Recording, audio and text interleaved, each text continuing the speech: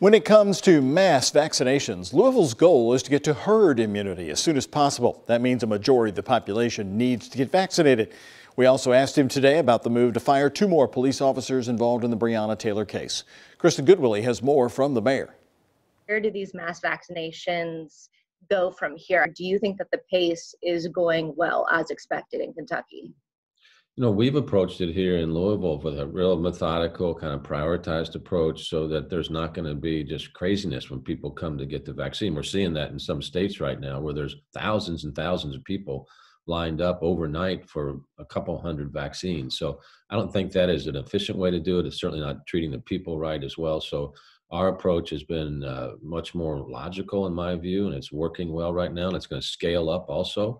So when people can get appointments, it's best for them to manage their time. We're going to continue going that way. So what is this task force that you guys are creating? The vaccine task force is really critical to scaling the vaccine. So we're calling it an all-in approach so that we can vaccinate as many people as quickly as we can. So we've got the public health department.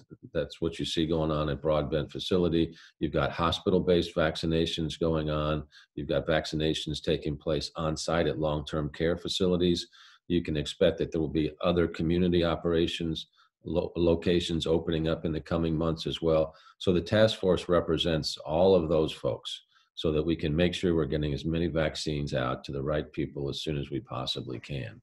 And then the second task force has to do around communications. So we want to make sure that we're getting the right message to the right people at the right time so they show up to be vaccinated. Are you guys still expecting that Tier 1A will hopefully be finished by the end of January? Yeah, the approximate goal right now is to start Tier 1B. That's the teachers and people over 70 around February 1st. Now that's dependent on vaccines arriving, the supply of them. I'm confident we're going to be able to administer them. We're showing that as well, but that's the approximate date. But this is all going to change quite a bit as we get more vaccinations, as the supply chain becomes more understandable as well. And then you'll see different spots pop up in the community on where the vaccines can be administered. LMPD Interim Chief Yvette Gentry is going to decide about whether there will be a termination of Joshua James and Miles Cosgrove. What are your thoughts about this process and why is it coming now?